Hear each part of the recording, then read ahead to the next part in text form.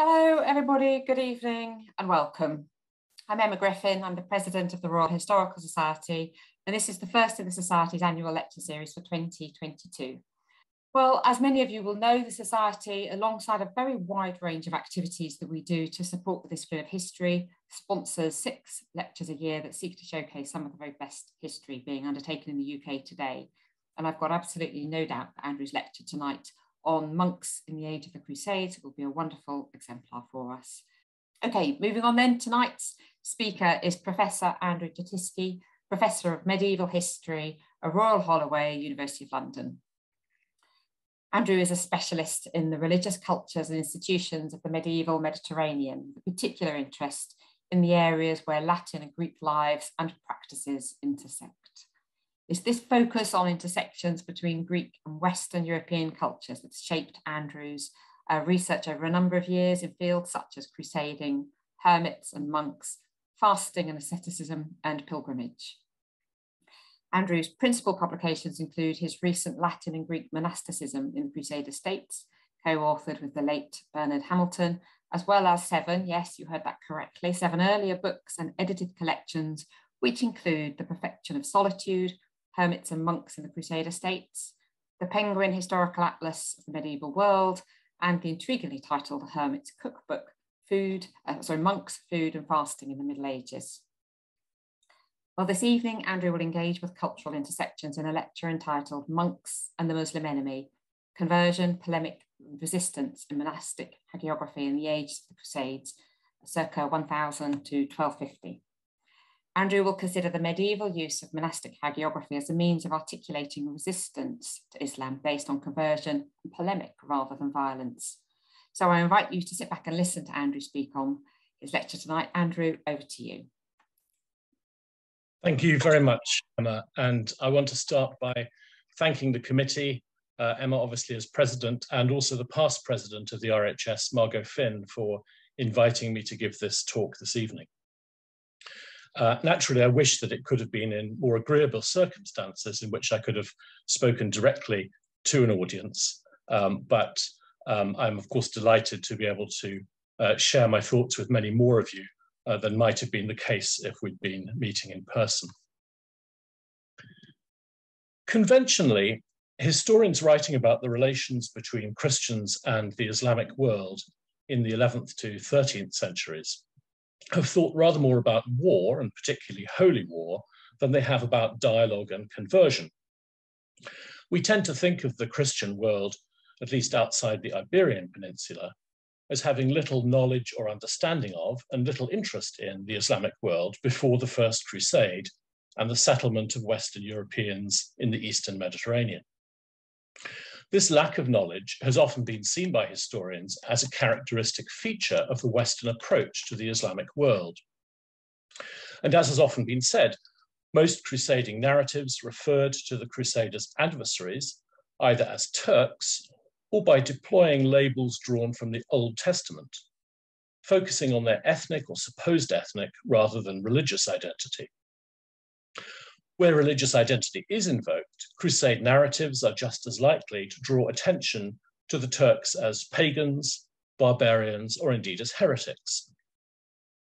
This apparent lack of interest can sometimes seem odd on the part of participants in what's usually characterized, in current historiography at least, as a religious war fought for spiritual reasons. The spirituality of contemporary narratives of crusading appears to be invested less in a clash between different religious systems, and still less a clash of civilizations, than in the holiness of the sites to be reconquered from an enemy in possession, and the purity of intent on the part of those dedicated to their recovery. This consideration has made the question of dialogic exchange, polemic and conversion bulk rather less large than we might expect in a holy war, especially given that so many of the contemporary narratives originated in monasteries.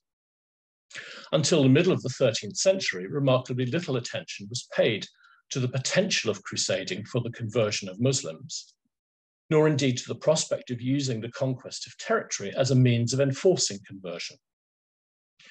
Indeed, in the mid-13th century, papal legate to the east complained that Frankish landowners in the Kingdom of Jerusalem were passing up opportunities to bring Muslim peasants on their estates to Christianity. The reason for this lack of interest in conversion, paralleled in other regions, notably Sicily, has been well explained by historians in terms of economic advantage, in light of canon law rulings against the enslavement of Christians by Christians. But acceptance of this reason has perhaps made us reluctant to consider more fully the question of polemic and conversion in encounters between Christians and Muslims. There are, of course, exceptions.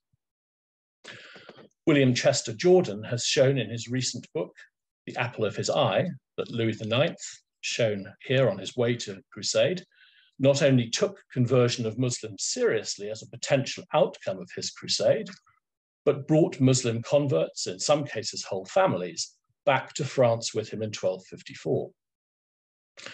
But Louis, after all, was a saint, and perhaps his saintliness consisted partly in his understanding of holy war, precisely as an opportunity for evangelism. I invoke Louis' sanctity here with only a tinge of irony, because in this paper I want to explore some earlier instances of polemic and conversion in encounters with Muslims in hagiographical texts emanating from monasteries, and to suggest that confrontation with Muslims had been an important feature of the construction of Christian sanctity for a long time before the Crusades. The heart of my discussion will focus on examples from 3 early medieval Italo-Greek hagiographies. In other words, saints' lives in Greek and about Greek-speaking monks, but whose careers played out in southern Italy in the 9th and 10th centuries. As I'll argue, the significance of these texts for my theme today lies not only in the encounters with Muslims narrated in the texts, but also in the rediscovery and reuse of the texts in the period of the Crusades, from the late 11th century onward. These episodes of Italo-Greek monastic encounters with Muslims are not unusual in Greek hagiographical texts from the 9th to the 11th centuries, but they haven't been absorbed into the landscape of Christian-Islamic interactions before the First Crusade. Inevitably much, though not all of that landscape, has been sketched by historians of the Crusades. And perhaps for that reason, much of it has a rather deterministic character, a search for the roots of a phenomenon that came to characterize Western views of the Islamic world in the 12th and 13th centuries. In recent years, for example, we've seen renewed appeals to see the Norman conquest of Sicily in the late 11th century as, quote, a crusade before the fact, as though the conflicts in the Eastern Mediterranean, initiated by the papacy in 1095, the First Crusade, formed a normative framework within which a global set of relationships was formulated and can be tested. In one sense, such a take on Christian views of Muslims is not surprising. Reading the words of Thomas Madden, I quote, "The Crusades were in every way a defensive war. They were the West's belated response to the Muslim conquest of fully 2/3 of the Christian world. We might be reminded of the opening chapter of the Deeds of God through the Franks by the chronicler Guibert of Nogent. In his theologized retelling of the First Crusade, written in about 1108 or 9, so 10 years after the end of the First Crusade, Guibert talks about Europe as an isolated corner of Christian civilization, assailed on 3 sides by enemies. This view from a northern French monastery places the defense of civilization as a feature of the cultural habitus of Reformed monasticism.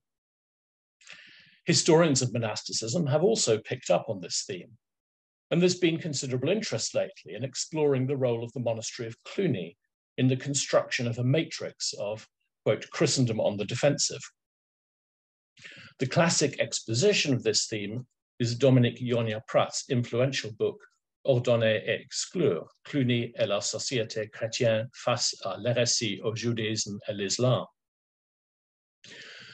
Yonia-Pratt saw the 12th century abbot Peter the Venerable, commissioner of the first Latin translation of the Quran and compiler of a dossier of anti-Islamic polemic, as the guiding figure behind the construction of a Cluniac identity, in which the monastery formed the intellectual and spiritual engine room of the defense of Christendom against the challenges posed by heresy and unbelief.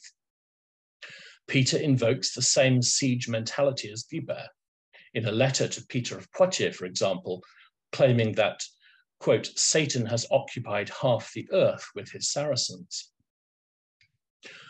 A recent book by Scott Bruce, Cluny and the Muslims of La Garde Prasinée, can be read almost as a prequel to Ionia Pra.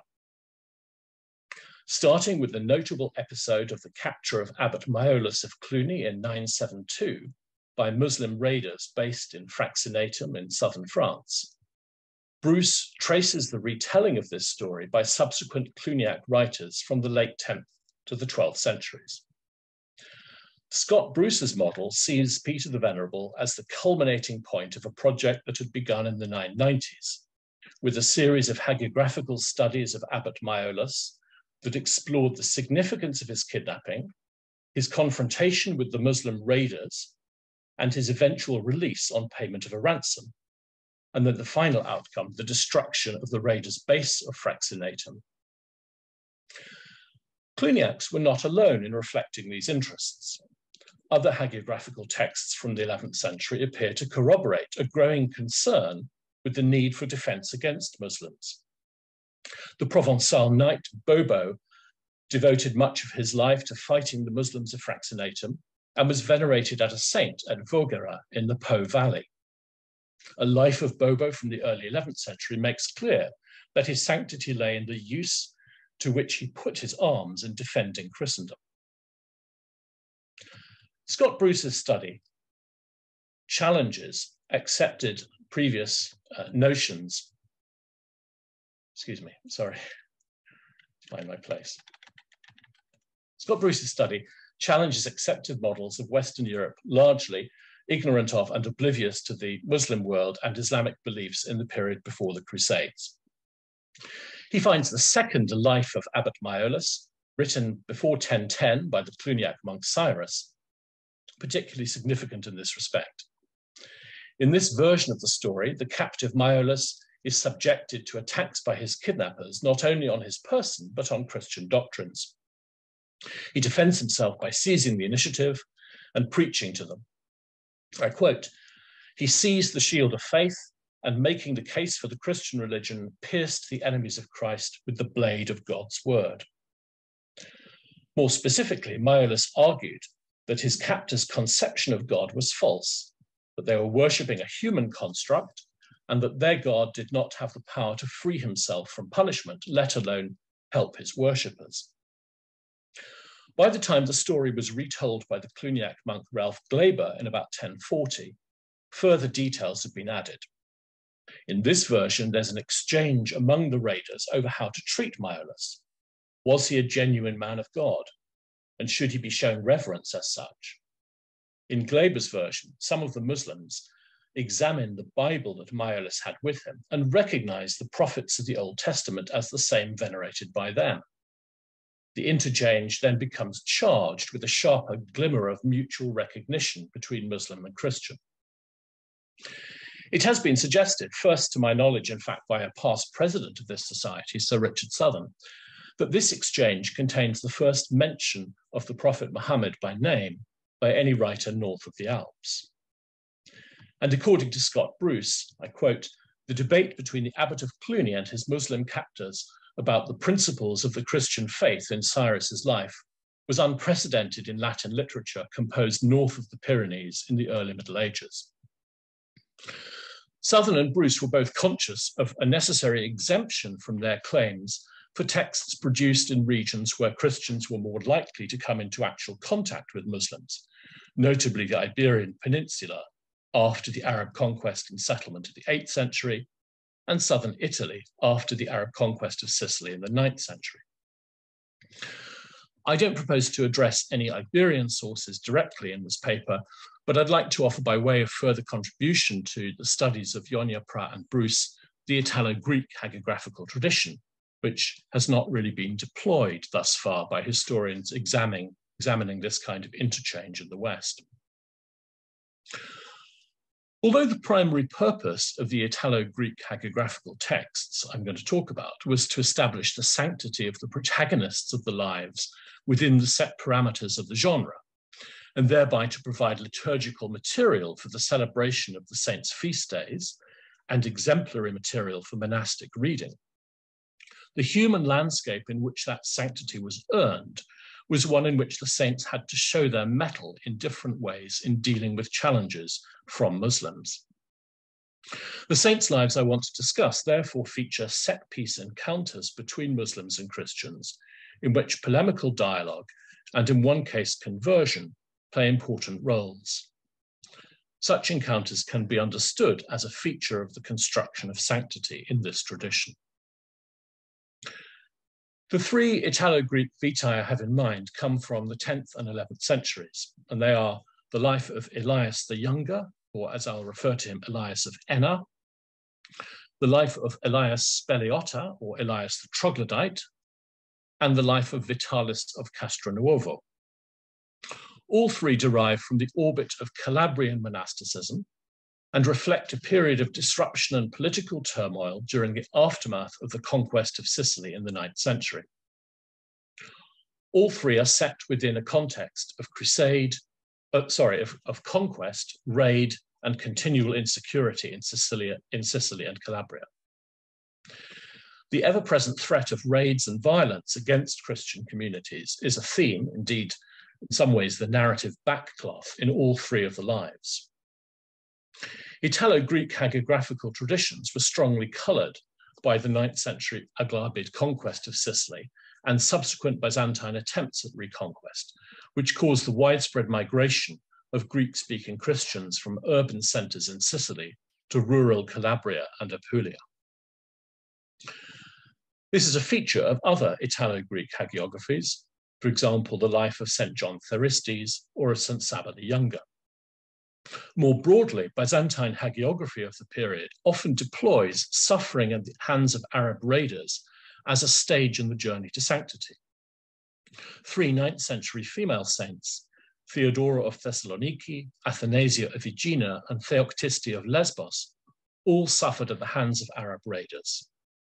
Theodora and Athanasia were forced to flee their island of Aegina as a consequence of the Arab conquest of the 820s, and both subsequently became nuns. Theoctiste was captured by Arab pirates and escaped to lead a life of solitary asceticism. And St. Euthemius the Younger, a 9th century monk of Mount Athos, was captured by Arab raiders, but returned to his hermitage unharmed when the kidnappers realized his holiness. The Italo-Greek vitae are linked in other ways that indicate shared traditions and probably shared textual knowledge. For example, the life of Elias the Troglodyte contains an account of the death of Elias of Enna, and Elias the Troglodyte is directed in the eremitic life by Daniel, a monastic disciple of Elias of Enna.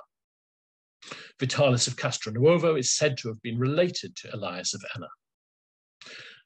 Spiritual kinship is a characteristic feature of Greek Orthodox monasticism, and the network drawn by the vitae encompasses many of the notable Italo-Greek monastic figures of the period: Luke of Armentum, Fantino the Younger, Nilus of Rossano, and the wonderfully named Nicephorus the Nude.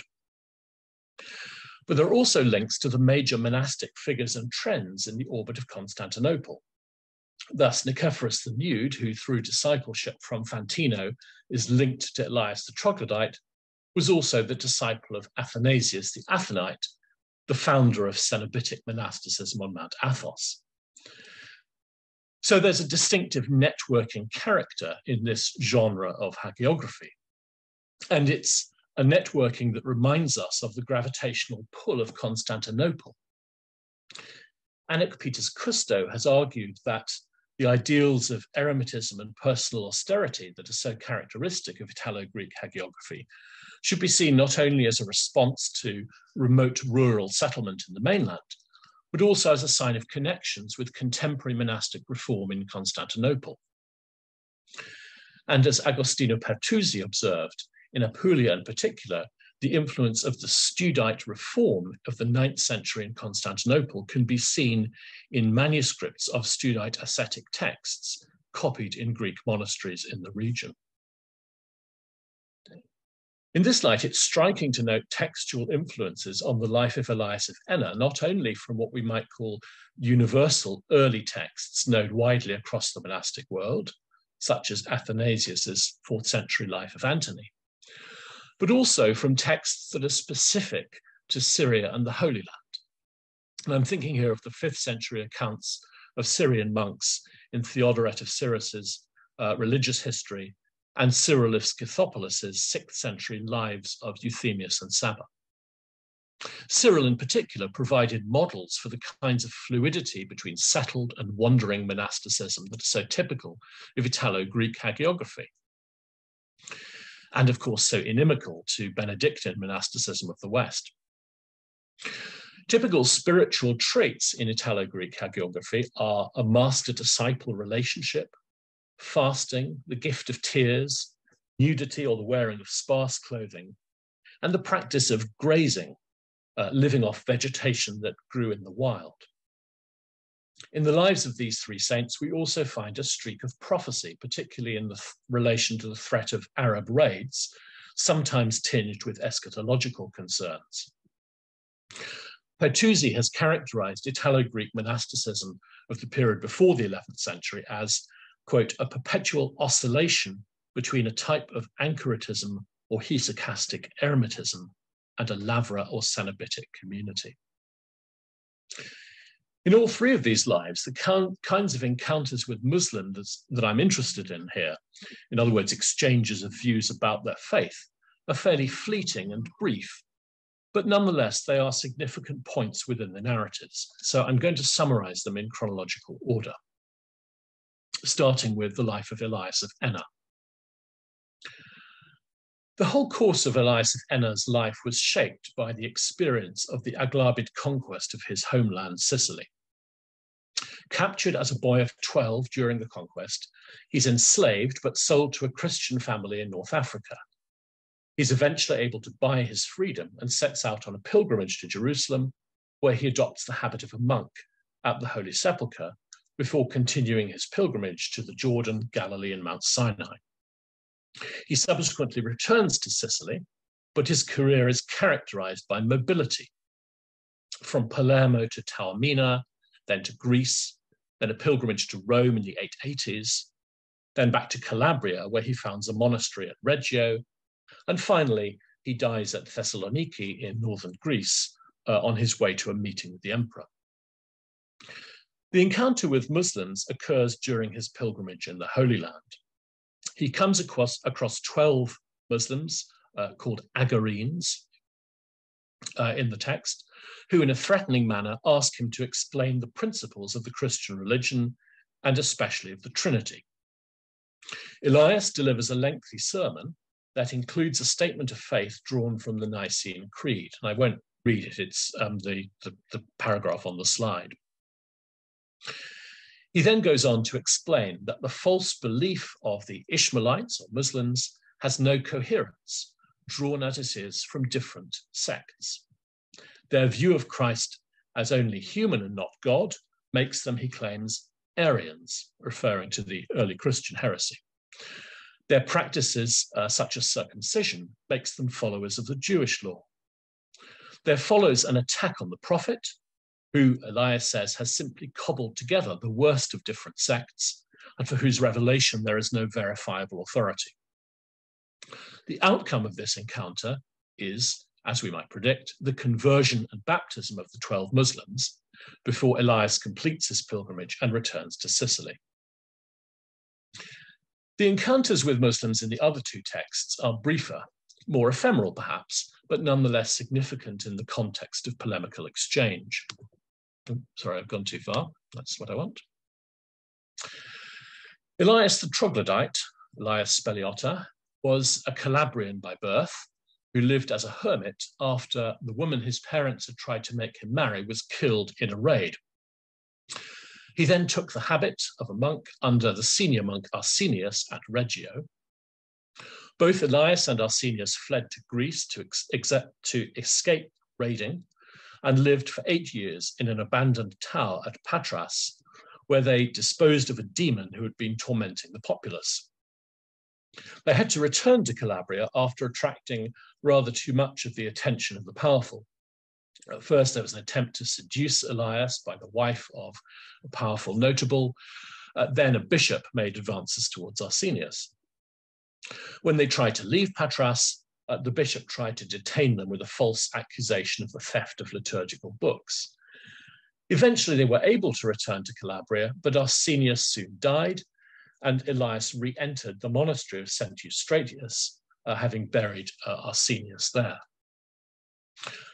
On a further raid by Muslims from Sicily, Arsenius's tomb at St. Eustratius was attacked. The raiders broke it open, thinking they might find lucrative precious metals inside. But what they find instead is the incorrupt body of the monk, both body and his clothing, in exactly the state in which they'd been when he was buried. The point of interest for us comes in the words put in the mouths of the Muslims when they come across the body of Arsenius. Look, here is one of those whom stupid Christians say will, at the day of judgment, judge the living and the dead. The earliest manuscript of the text compresses this episode into a concise couple of sentences. Nevertheless, there's enough here to hear mockery on the part of the Muslims, both of Christian ideas of sanctity and of the doctrine of the resurrection of the body. Having initially opened the tomb to rob it of any treasure, they decide to burn the body, because Christians believe in the resurrection of the body, and if it is burned, it will presumably not be raised from the dead.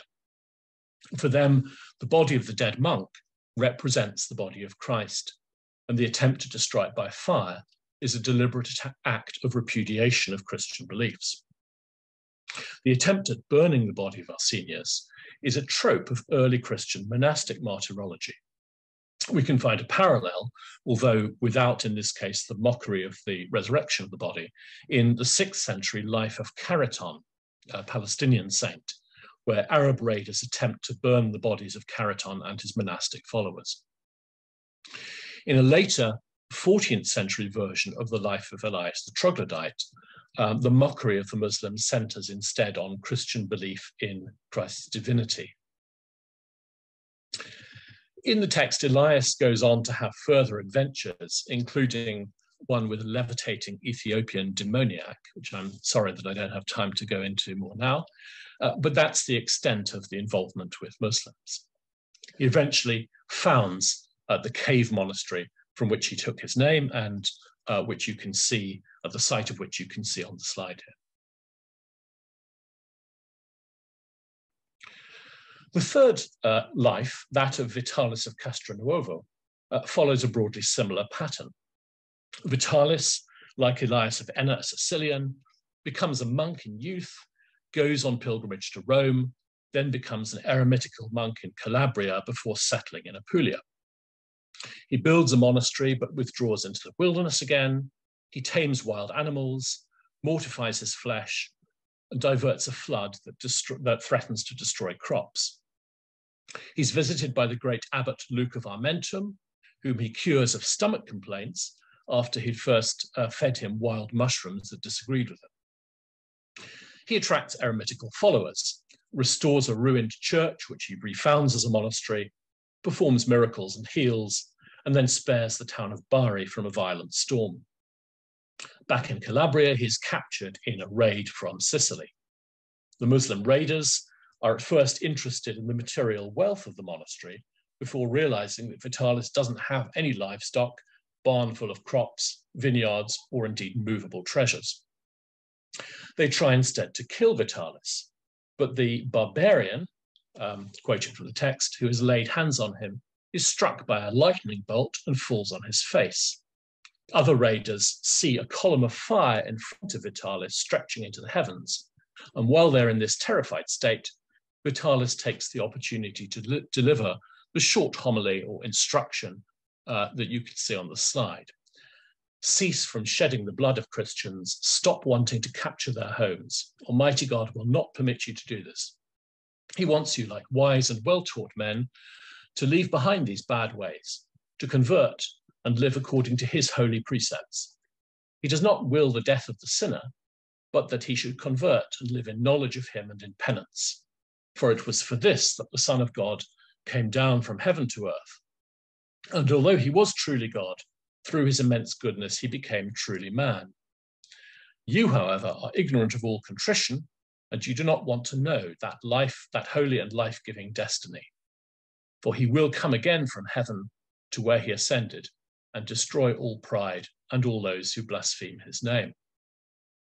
Vitalis continues by drawing parallels between the Saracens and the Egyptians of the Old Testament who were drowned in the Red Sea, warning that they will similarly suffer the anger of God unless they desist from persecuting Christian people.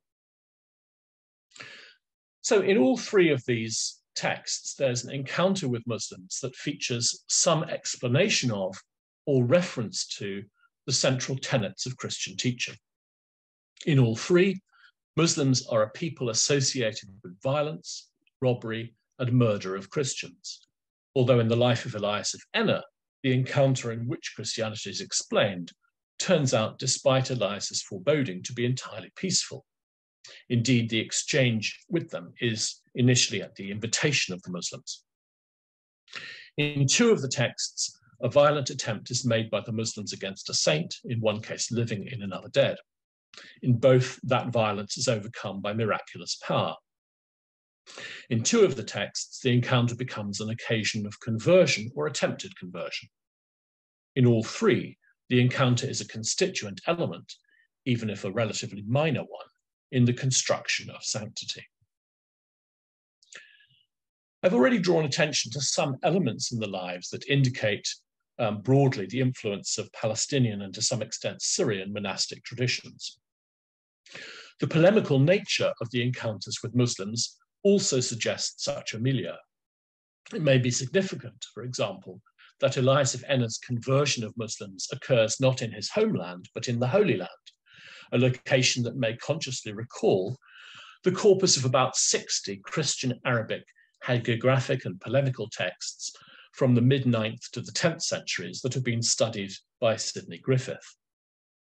The exchange between Elias of Enna and Muslims has something in common with the life of Theodore of Edessa, which features a set-piece debate about the merits of Christianity and Islam, which survives in both a Greek and Arabic version, probably dating from the early 10th century. We might also be reminded of the 9th century Passio of the monks of Saba, George, and the martyrs of Cordoba, in which George tells the Qadi before whom he's arraigned, quote, "Do you think I could believe anything good of your master, the disciple of Satan? I believe that he who had appeared to him in the guise of an angel had in reality been a demon. He is in fact a perfidious and worthless believer in the devil, a minister of Antichrist and a labyrinth of all the vices." The difference, strikingly, is the irenic quality of the Italo-Greek life in contrast with the life of Theodore, in which the saint is martyred when he seems to be prevailing in debate against his Muslim captors. And indeed, one might say the same of the Passio of George and the martyrs of Cordoba. The argument deployed by Elias, particularly the accusation that Islamic teaching is basically Arianism and that its practices are Judaizing, seemed to be taken by the author of the life from the 8th century author John of Damascus. Again, an indication of an intellectual and textual milieu with connections to Constantinople and the Holy Land, since John of Damascus had been a monk at the Judean desert monastery of St. Saba. The harmonious exchange in the encounter with Muslims in the life of Elias of Enna should not mislead us, however. In two of the three Italo-Greek hagiographies, the life of Elias of Enna and the life of Vitalis, the terms used to describe the Muslims are barbarians, Hagarenes, Ishmaelites, or Saracens. This is fairly standard terminology, shared by Greek monastic texts from the Eastern Mediterranean and Constantinople, dealing with Arab incursions that seek to draw attention to violence and conquest. So we can find similar language in texts such as the Passion of the 20 Martyrs of St. Saba, Chronographia of Theophanes, and the lives of Theodore of Thessaloniki, Athanasia of Aegina, and Theoctiste of Lesbos, which I mentioned earlier. Just to pick two further 11th century Greek monastic texts, the life of Lazarus of Mount Galesion and the testament of the monastic founder Christodoulos, again we find Muslim conquerors described in the same terms, even though the contexts are quite different. The passage in the life of Lazarus is set in the first decade of the 11th century, and Lazarus is fleeing the Holy Land from the Fatimid Caliph al-Hakim's persecution of Christians, whereas Christodoulos was recounting his flight from the Holy Land in the face of Seljuk invasion. But just as two of the Italo-Greek hagiographies, the life of Elias the Troglodyte and the life of Vitalis, emphasize sacrilegious robbery on the part of the Arab raiders, so the life of Lazarus characterizes the Fatimids carrying out the destruction of the Holy Sepulchre in Jerusalem in 1009 as, quote, sacrilegious and thieving. The Testament of Christodoulos, an account of how the founder came to establish his monastery on the island of Patmos, tells briefly but in vivid tones of his flight from Jerusalem. For him, the Seljuks were, quote, the Saracen swarm, a barbarian phalanx, spreading like a monstrous hailstorm, with a baneful rattling and gibbering, destroying and annihilating the whole of Christian society. Recently, Alexander Byhammer has examined changing Byzantine attitudes towards the Seljuks from the 11th to 12th centuries. He finds that while during the 12th century expressions of anger and fear are expressed in terms of religious antagonism, earlier Byzantine discourse focuses rather on Muslims as barbarians who are morally inferior.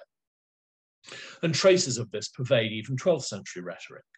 So Byhammer has drawn attention to the orations of Theodore Prodromos to the Emperor John II Komnenos, where we find verbal construction such as, quote, that muddled mob originating from Hagar, and those of Eustathius of Thessaloniki to Emperor Manuel, which have strong overtones of a dialogue between Hellenism and barbarism. The prevalent note in all of these texts is one that dehumanizes the Muslim enemy. And to some extent, that fits with the general tone of the Italo-Greek texts I've been discussing. These Italo-Greek texts, I think, all merit a more systematic comparison of their polemical content with earlier or contemporary Byzantine polemics against Islam. But the passage in which Vitalis compares the Muslims with the Egyptians of the Old Testament is particularly striking. As Catherine Allen Smith has recently shown, Latin crusade narratives and papal letters from the 12th and 13th centuries exploit similar parallels. And in Latin monastic discourse more generally, Egypt is found as a term of opprobrium for sinfulness. But the sentiment expressed in the life of Vitalis that God will not allow the Muslim raiders to prevail against Christians is also found in a similar context in an 11th century Latin text from Italy. In the dialogues of Desiderius of Monte Cassino, a Muslim raiding fleet that had burned Monte Cassino in 846 was destroyed by the miraculous appearance of Saints Benedict and Peter, with an accompanying speech by St. Peter to the effect that the Hagarenes, who are described in the text as heretics and Jews, are God's instrument to inflict punishment on Christians, but not to defeat them utterly. The labeling of the Muslim raiders as heretics and Jews is, I think, particularly striking, since it echoes that identification of Muslims with Jews made by Elias of Enna. Now, I'm sure it won't have escaped your attention that my citations from the life of Elias the Troglodyte and the life of Vitalis were in Latin, not Greek. And I want now to turn to the question of the reception and readership of these Italo-Greek hagiographies, and in doing so, bring my discussion back to wider questions about Western monastic attitudes to Islam. Both the life of Elias the Troglodyte and the life of Vitalis of Castronuovo were translated into Latin. The life of Elias in about 1080, and the life of Vitalis in 1194. Indeed, the Greek original of the life of Elias the Troglodyte no longer survives. So the Latin translation is the earliest text we have, although a subsequent Greek version was made from a retranslation of the Latin in the early 14th century. So what were the circumstances of these translations into Latin? The Latin version of the life of Elias the Troglodyte was made at the monastery of Santa Euphemia in Calabria, and I've indicated that on the Google Maps map on the right of the slide. The manuscript containing the life dates from the 12th century and contains hagiographical lives according to the calendar from mid-April to mid-September. The presence of saints such as Auduenus, of the 7th century Archbishop of Rouen, indicates a Norman influence on the calendar. But other lives in the manuscript, including, of course, the life of Elias of Enna, show a southern Italian influence. The monastery of Santa Euphemia was founded in 1062 with an endowment from Robert Guiscard, the Norman ruler of the region, on the site of the cave monastery founded by Elias the Troglodyte, and its first abbot was Robert of Grandmesnil, formerly abbot of Saint-Evroul in Normandy. Robert of Grandmesnil had been exiled from Normandy after incurring the suspicion of William the Conqueror, and had gone to southern Italy with a group of monks from Normandy. The endowment for the monastery seems to have been considerable. Like other Hauteville family foundations, it was directly subject to the papacy. And it was probably during Robert of Grandmesnil's abbacy that the translation of the life of Elias was undertaken. Why, we may wonder, was he interested in undertaking or having such a translation made? Well, not only was Santa Euphemia founded on the site of an older Greek monastery, but among its endowments was the still functioning cave monastery of Elias the Troglodyte itself. Graham Loud has suggested that the translation was part of an attempt to appropriate the cult of Elias, perhaps to ensure the transfer of its property. And this indeed sounds perfectly plausible as a reason. The appropriation of the cave monastery was once seen as a sign of the enforced Latinization of the indigenous monastic landscape. This isn't really a sustainable inference, given that what we seem to be witnessing is in fact the transfer of a functioning Greek community to Latin possession. Moreover, Norman interest in the veneration of local saints was already well established by the 1080s. Stephen, the Norman Bishop of Troia, between 1059 and 80, had in about 1067 commissioned a new Latin work on the discovery of the body of Secundinus, an early, probably semi-legendary, bishop of the town on whose site Troia was later built. As Paul Oldfield has argued, promoting a local cult helped to reconcile the largely Greek urban community with the new Norman. The life of Vitalis of Castronuovo was translated at the request of Robert, Bishop of Tricarico, between 1187 and 94, and the translation is addressed to him. Tricarico, in the Basilicata region of southern Italy, was a diocese with a strongly Greek cultural orbit. And again, the pin on the Google map shows you where it is. The cathedral chapter of Tricarico included Greek as well as Latin speakers. In fact, the epistle and gospel was chanted in the Mass, was chanted in Greek by some canons as late as the 18th century. Liturgical rites were sometimes celebrated in Greek instead of Latin. And as also happened in the Crusader states, auxiliary Greek rite bishops were appointed to administer sacraments to Greek speakers in the diocese. In 1203, just a few years after the life of Vitalis was translated, the cathedral cantor of Tricarico, the son of a Greek priest and someone who'd received minor orders according to the Greek rite, was elected Bishop of Anglona. The Archbishop of the province wrote to Pope Innocent III to ask if this was acceptable, and the Pope ruled that it was, as long as it did not cause outrage to the chapter. These translations of Greek texts in the Norman period obviously raise wider questions about the religious politics of the Norman settlement in the Mezzogiorno, questions over which there has, of course, been very considerable scholarly debate and disagreement.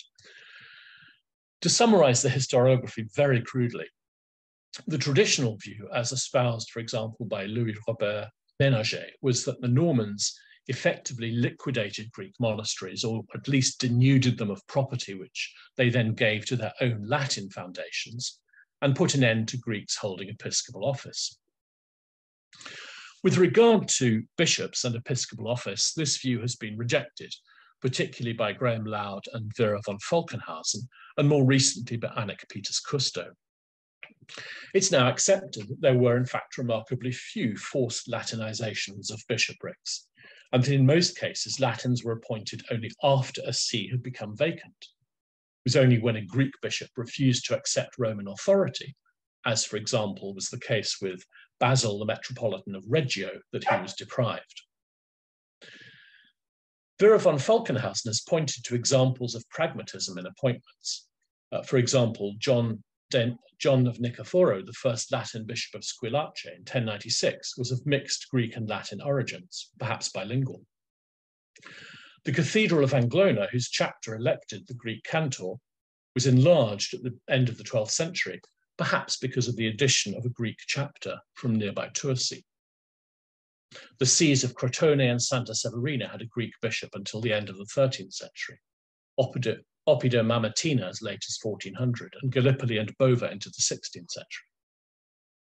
So there's ample reason to understand the translations of Italo-Greek hagiographies within a hybridizing culture.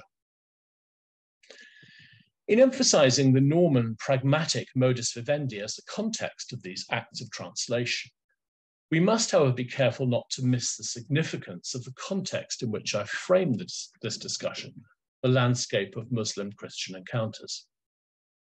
It seems to me that we have to think not just about the fact that Greek texts are being translated into Latin, but about the content of those texts, which we have to assume were read and used by their Latin communities in similar ways to Latin hagiographical texts. In other words, liturgically and for didactic and instructive purposes.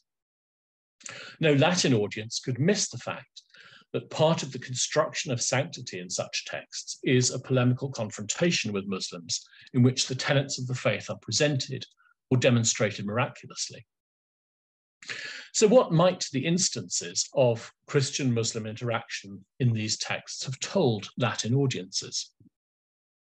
Well, as I've indicated, the underlying message in respect of Christian-Muslim dynamics in the hagiographies is concerned with expounding the principles of Christian doctrine, particularly on the Trinity and the resurrection.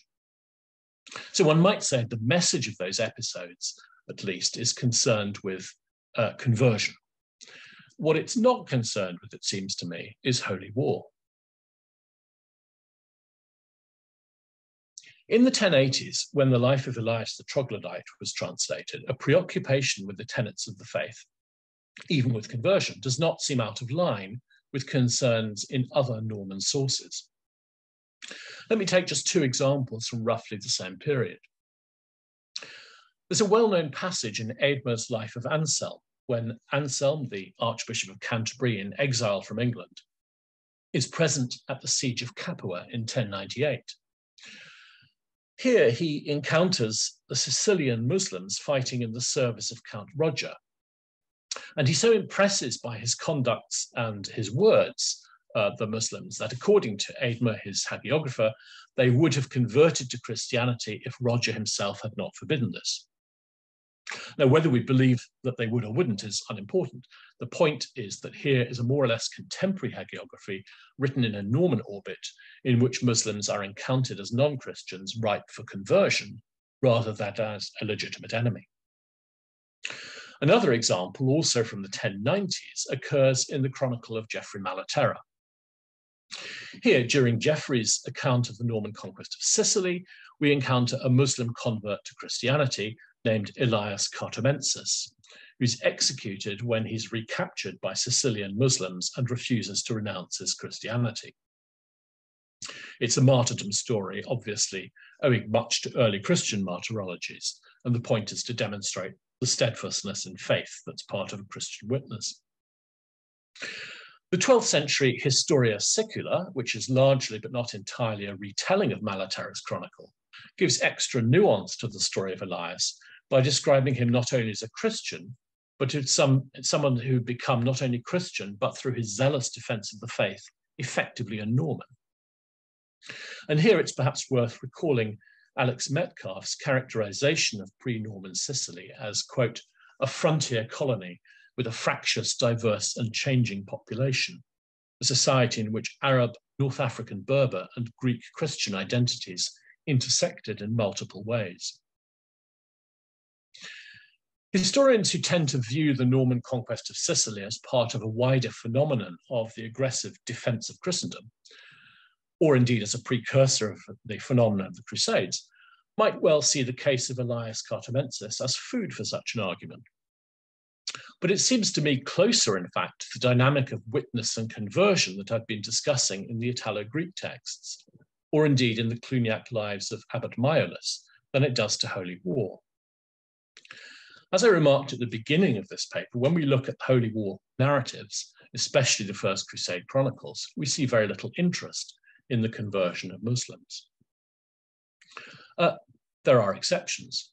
One exception is the earliest Crusade Chronicle, the anonymous Gesta Francorum, which includes a famous episode in which the walls of Antioch, being besieged by the Crusaders, are betrayed to the Crusader Bohemond by the Turkish emir Firuz or Firuz.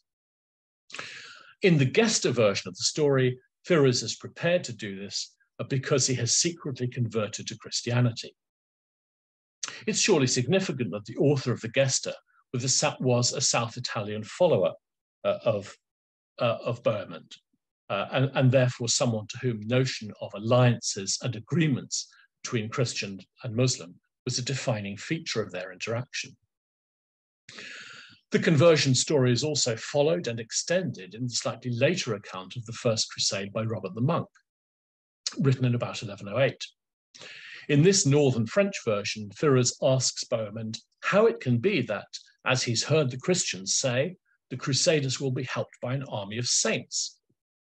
How specifically can saints in heaven carry the material equipment of a warrior?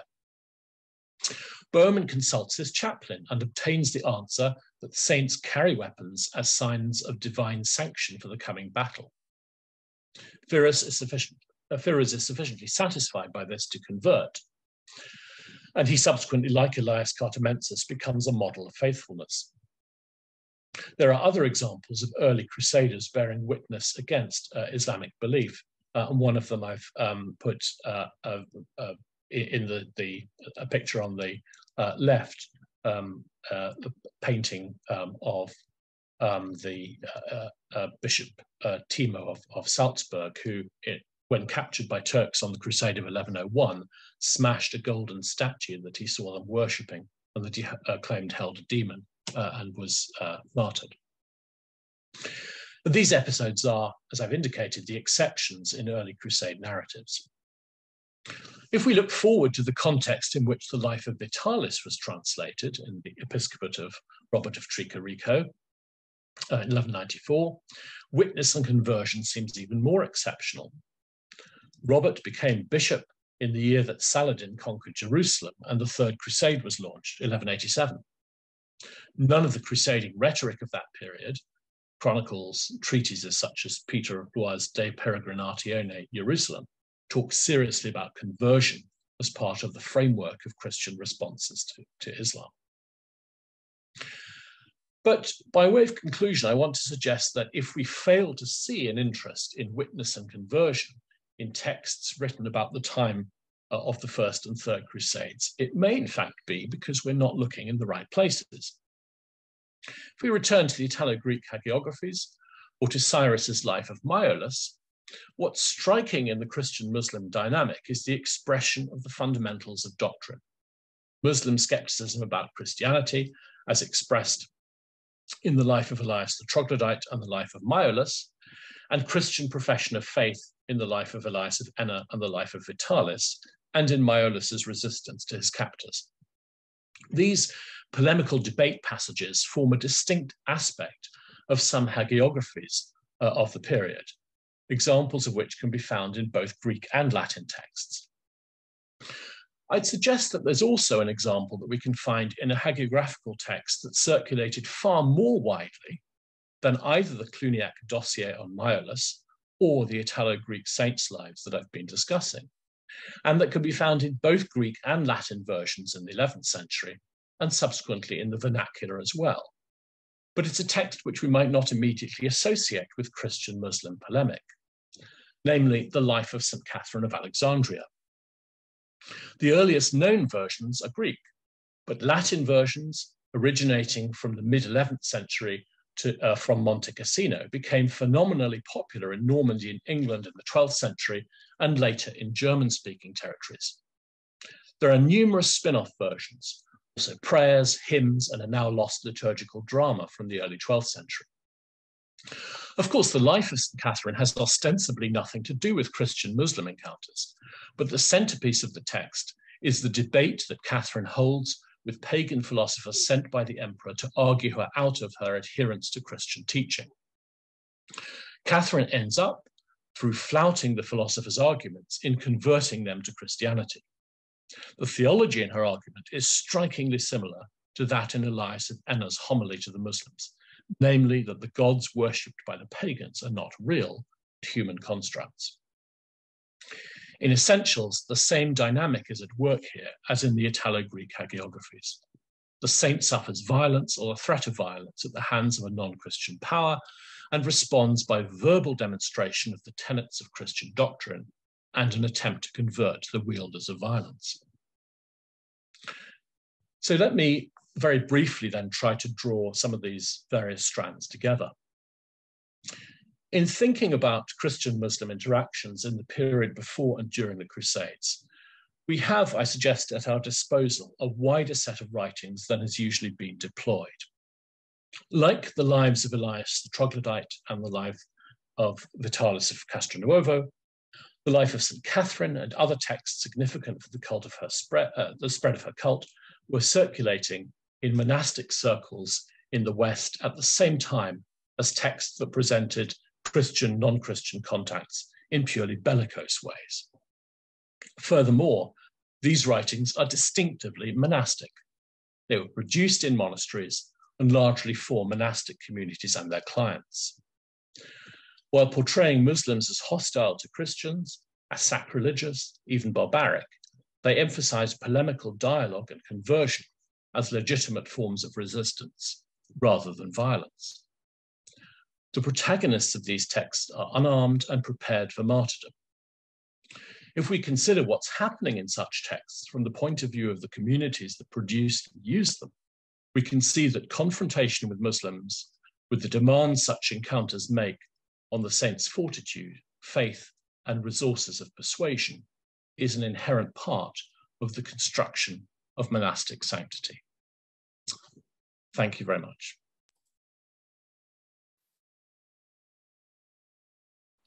Andrew, thank you very much indeed. What a fascinating paper. I'm just amazed there's quite so much material available for such a distant period, and I think you've really brought it to life to us, for us. So thank you very much indeed.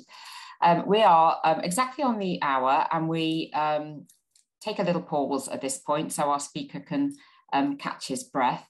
We would love questions from the audience. We've got the chat function, but we find it a lot easier to monitor if you actually put your questions in the Q&A that's down there as well. So we're going to take a 5-minute pause. Do start putting your questions in there. We'll be back in 5 minutes and I'll feed your questions to Andrew. Thanks to the audience and thanks to you, Andrew.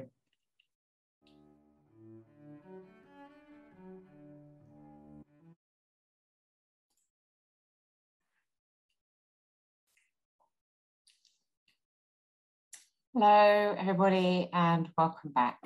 Andrew, thank you very much again. Some questions have started to appear in the question and answer, so I'm going to just feed a question to you, if that's all right. So Tim Sparry asks, what evidence or manuscripts are there from the Muslim perspective, I put their quotation marks, for the conversion of monks of Muslims to Christianity? The conversion of Muslims from Muslim sources. That's well, I'm not entirely certain it's about Muslim sources. It's about the conversion. I mean, he hasn't specified the sources. But I mean, I guess the question about the Muslim perspective, if there's any element. Oh, I see. Yeah, I see.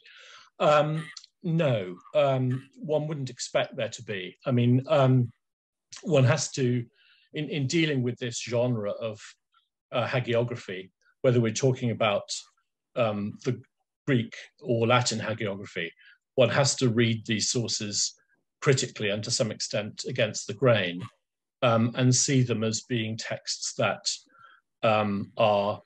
that sort of have elements of reality, but also strong elements of wishful thinking, or a kind of narrative truth that, from the point of view of the authorship, that goes beyond what we might call objective reality. So I suppose what I'm saying is that we don't know, we don't have any corroborating evidence that these conversions ever happen, that these episodes happen. And conversely, we don't have any evidence that monks of conversion to Islam. But presumably it's taking place. I mean, this is a world in which the people of different religious backgrounds and identities are to some extent mixing with each other, sometimes in contexts of violence, such as in the kind of raids and conquests, through marriage, enforced sexual unions, and so yeah, there are, to be sure, there are. It's difficult sometimes to put your finger on what a particular religious identity might mean, what conversion might mean. Thanks, Andrew. Yeah, I'm sure it is very difficult. Thank you. We've got a question from Iftikhar Malik. He says, a monolithic view of Muslims, given the Seljuk victory at Manzikert and Muslim presence in Iberia and Sicily, is understandable, as is the pervasive view of the Jews during this period. But then how come we find Barth's Adelard 1080 to 1152 spending years in the Levant, most probably in Antioch, translating Khwarizmi and Euclid, amongst others, from Arabic into Latin?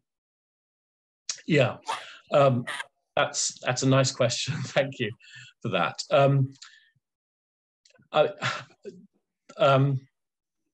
I'm not suggesting that that there is a monolithic view of Muslims or Islam in either the Latin West or in the Byzantine world, or in a world that kind of bridges the two. And yes, you're absolutely right. There are many Western scholars, Adelard of Bath being a very good example, who spend long periods of their lives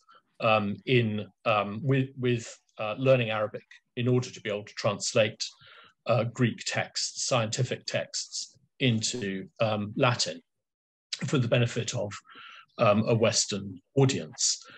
So there is indeed knowledge of Muslims, if you like, at sort of ground level, at the level of reality and the level of kind of interaction. We don't know really so much what Adelard of Bath thought about the Muslims he came into contact with in Spain. But I think that it's possible for people to hold both in their heads at the same time, both the knowledge that people of a different religion whom they come into contact with and know are not sort of the demonic people they might be portrayed as in theological texts, but also to subscribe to the theological truth in such texts. So I suppose that we need to expect inconsistency in Western attitudes towards Muslims and Islam in this period. Thank you.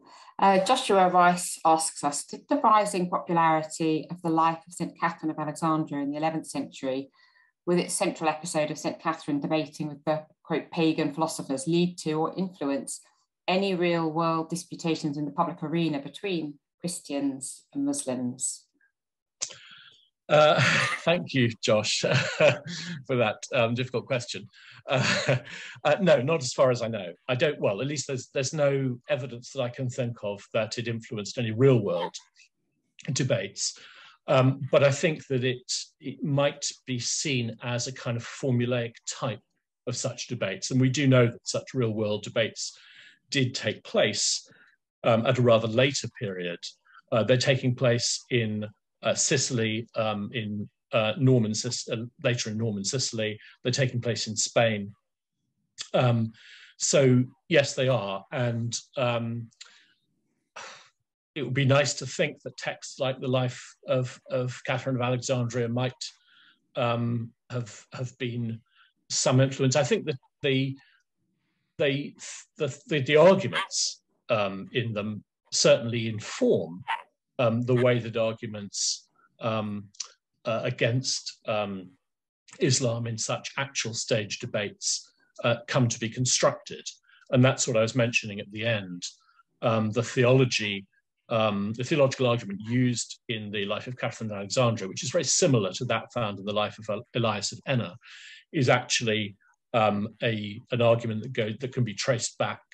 You find it in John of Damascus as well. You find it in the anonymous Joseph and Balaam text. So there is a kind of thread that takes it all the way back. You find it in Lactantius in the 4th century arguing against paganism. So there is a kind of transposition of a theological debate that originally took place between Christians or by Christians against pagans textually.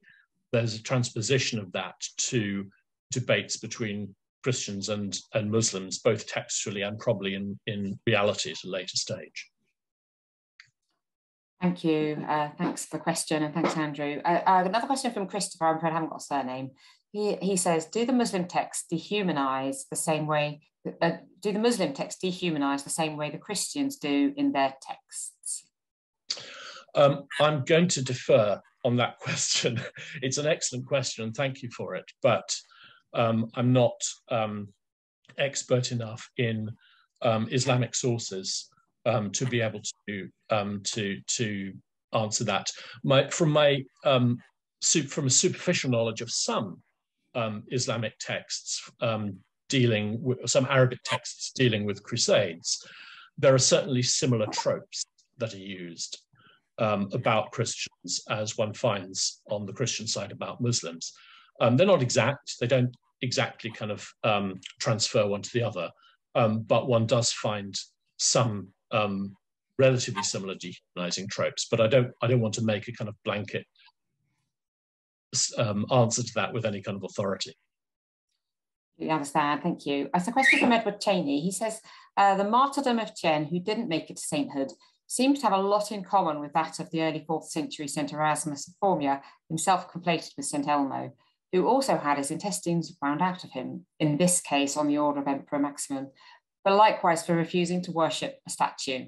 I seem to remember, however, that the whole story may have been a retrospective explanation of image of a windlass next to St. Erasmus. Anyway, back to you.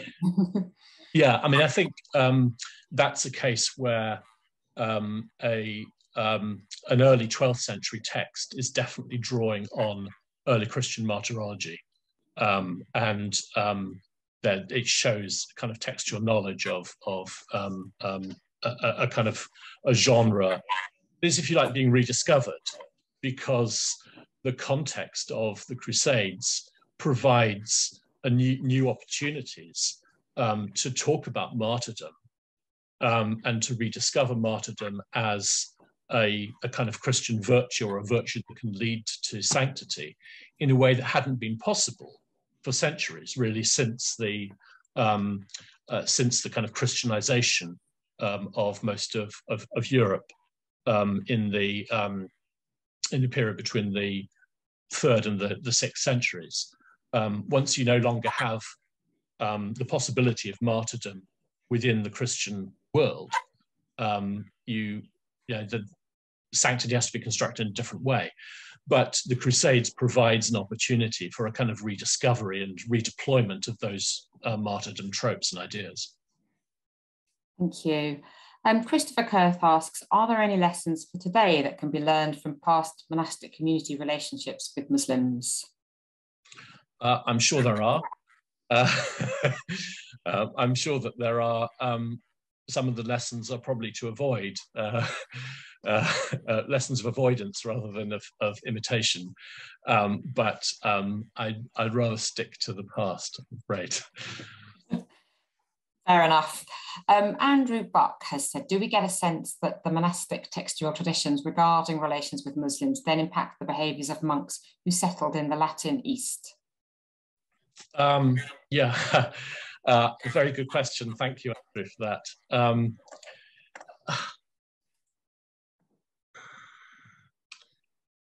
I'm trying to think. I can't think of any examples of that. I mean, that's partly because there aren't very many hagiographical texts from monasteries in the Latin East. I mean, once the Western settlement in the Eastern Mediterranean, what we know usually as the Crusader states, as a kind of shorthand. The church in the Crusader states doesn't produce much in the way of hagiography, doesn't produce much in the way of saints, and therefore there aren't many saints' lives. There are some fragments, and there's some indication. I'm thinking of the short collection of biographies of monks by Gerard of Nazareth, written in the 12th century, where one of his monks is not a saint, but one of his monks is depicted preaching to the Muslim captors of King Baldwin II. He goes to visit Baldwin II in prison and takes this as an opportunity not only to chastise Baldwin for his immorality, but also to preach to the Muslims in a kind of precursory way that St. Francis would do a generation or so later. So there are some little indications of that kind of thing going on, but very few. Thank you very much. Another question from Tim Sperry, who asks us, is there any evidence for quotation mark hybrid faiths emerging from such attempted conversions where Christianity and Muslim beliefs were merged? That is a lovely question. Thank you very much for that. I think it's an impossible, well, it's not an impossible question to answer. It's an impossible question to answer in anything less than kind of book length, I think. Yeah, I think it's what I was slightly getting at that in answer to your previous question, Tim. I think so. I think that there are lots of confused identities. And that's something which I try to bring out in the quote from Alex Metcalfe about pre-Norman Sicily. But these are regions where, because there are children born to unions between Greeks and Latins, Greek speakers and Latin speakers. Or between sometimes between Muslims and Christians. So across the Mediterranean, not just in Sicily, but this is a feature also of the Eastern Mediterranean. It's not always easy to tell how someone has been brought, in which faith someone has been brought up, or what their own kind of claimed religious identity is. And the texts that we use they don't make clear, because they have no interest in making clear, that there are any shades of kind of in-betweenness, or any that there is what you call in your question a hybrid faith. I'm not sure that I would go with that term hybrid faith, but I take what you mean, and I think there is a lot in that, definitely. Thank you very much indeed. Stephen Spencer asked, thoroughly enjoyed your paper, Andrew. It reminded me of Marcus Bull's 2003 article arguing for the potential depictions of Muslims in Western miracle stories to shape the ideas held by and condition the response of the first Crusaders. Do you think that a similar case could be made for the hagiographies you've studied, given that they were translated into Latin? I realise the monastic audience of the text might be problematic to this. Yeah, I'm just going to look at the question just to make sure I get it right. Yeah, I think what you're asking there, Stephen, is there a kind of smoking gun from these texts to practices or to kind of reading practices that inform the views of people writing about the crusade or participating in the crusade. And I want to be quite careful there and say that I can't find a smoking gun, but it's very suggestive to me that a text like the life of Elias the Troglodyte is translated into Latin in the 1080s, sort of 10 years before the First Crusade, and in a milieu which is certainly a first crusading milieu. In other words, the Abbey of Santa Euphemia, with its connections back to of rule. This is very much a first crusade milieu, and the liturgical use of that life, that translated life in the monastic community, I'm suggesting must have meant something. We can't actually point to it then having a distinct influence or effect yet, but I think it very likely that it might well have done. Yeah. Yeah, thank you so much. A question is coming through the chat that I'd like to put to you, Andrew. We've been asked, these lives are written in a very specific and heightened context of contest and potential conflict, and they clearly serve a purpose in this way, but do the lives and these views of Christian monks as peaceful converters ever come to be interpreted and read differently by later generations? In short, do these lives have afterlives?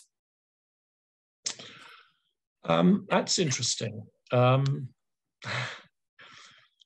I mean, in my paper, I was talking really about one particular dimension or aspect of these lives, and suggesting that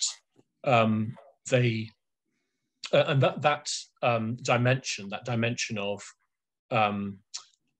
polemical exchange and sometimes conversion and miracle in the context of Christian Islamic exchange, that is, although it is part of a broader backcloth to all of these texts, it only takes a very small part of the text themselves.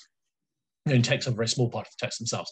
So certainly these lives have afterlives in the sense that they are read and used as exemplars of saintly behavior, particularly monastic saintly behavior. So they're very influential in the construction of particular kind of monastic identity and monastic conduct in southern Italy. But it's much harder to say whether that dimension, that aspect that I was talking about, how influential that becomes. But I think broadly speaking, yes, they do definitely have afterlives. And Elias of Enna, Elias the Troglodyte, Vitalis of Castelnuovo come to be really quite, they're prominent cults in those distinct regions of Calabria. Okay, thank you. Andrew Buck asks us, do we get a sense that the monastic textual traditions regarding relations with Muslims then impact the behaviours of monks who settled in the Latin East?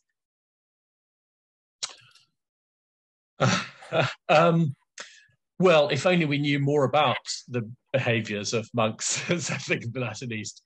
I mean, I have sort of partly referred to a text of Gerard of Nazareth as a kind of example of that. I mean, one of the problems with trying to study monasticism in the Crusader states is that really, except for the kind of rupture that happens in 1187 with the conquest of much of the territory of the Kingdom of Jerusalem and the other Crusader states, you almost wouldn't know that there were Muslims there. Muslims are mentioned sometimes in charter material as or in other words, or people with Muslim name with Arabic names are mentioned in lists of individuals who are tenants or villeins of some of the monasteries, but you almost wouldn't know that that's the context from most of the documentation that we have about Latin monasteries. Most of the documentation is actually kind of, as it were, Latin facing rather than Muslim facing. So I think it's difficult to be able to kind of to bring any evidence to bear on that question. Thanks. I'm just going to scoop up the remaining questions and comments that we've got in the questions and answers at the moment. So Sheila White's asked, why was the monk called a troglodyte? And I'll just put the other ones to you as well at this time. Iftikhar Malik also adds, in reference to the question about Muslim views, Sultan Kamal's parleys with St. Francis in 1219 and the visit of famous Sufi Baba Farid soon after the Third Crusade from Punjab to Jerusalem to do his 40-day meditation reveals wider contemporary Muslim knowledge of and multiple forms of engagement with the Crusades and an element of being able to have a debate based on respect. And just Edward Cheney also adds, in terms of conversion, the question Gibbon asks in his Grand Tour diaries was why, unless pagans, quote, were being converted throughout this period in larger numbers than we acknowledge, so many Italian baptisteries were built with large central fonts for adult baptisms. This is less evident today, as so many of the fonts have been removed. So a few final points to put to you there, Andrew. You pick up on whatever you'd like to. Okay, well, the Elias is a troglodyte because he lives in a cave, or at least he founds a cave monastery, which is not particularly usual, but it's certainly a feature. It's one of he's not the only person to do that. So a troglodyte is obviously someone who lives in a cave. So that's why. Thank you, Iftikhar Malik, for that. Yeah, I mean, I think I'm sure you're right about the exchange between Francis and Al-Kamil in 1219. I think there is. You're probably right. I don't know, but I'm sure you're right that that there are wider pockets of Muslim knowledge about Christianity by the late 12th, early 13th centuries than is the case in the period that I've been talking about, which is largely pre-First Crusade in terms of Christian knowledge of Islam. There is a change, I think, that takes place within Christian world in the 13th century. And the 13th century does see a more kind of systematic approach to the understanding of Islam. Part of that is brought about actually by something that I talked about a little bit in the beginning of my talk, which is the work of Peter the Venerable at Cluny, who commissions the first Latin translation of the Quran. That happens in the 1140s, and before that, there is no Latin, there's no translation of the Quran, and therefore no knowledge accessible to people whose reading language is Latin, of the essentials of the Islamic faith. But that does start to change certainly in the 13th century. The question about Gibbon and baptistries is an interesting one, but I'm afraid goes outside my purview, outside my knowledge. I can't answer that, I'm afraid. Andrew, you've done an absolutely brilliant job of answering the questions that have been put to you, and I think we are all extremely grateful to you for your paper, for your fantastic answers to the question, and really for just bringing this subject to life for us. I'd really like to thank you for such a fascinating, imaginative lecture, and thanks to all the audience as well who are here, and amazing turnouts. It's been wonderful to see so many people listening. I'd just like to close our evening tonight by reminding everybody of a couple of our next events. We've got a book launch, Simon Newman's new book, The Freedom Seekers. We're having an event to celebrate that on the 18th of February with Corinne Fowler and Gretchen Holbrook-Bettina. And that's also going to be the occasion of our special general meeting, in which we'll be presenting our annual report and our accounts. And in May, Toby Green will be talking about English traders in West Africa in the 17th century in the next in our series of lectures. We have very much else besides going on, so I do encourage everybody to look at the website and find out more about what we're up to and what's going on. But for now, I'd just like to say thank you very much indeed, Andrew. Thank you, everybody, for joining us. I hope to see you all again soon. Good evening. Thank you to the audience.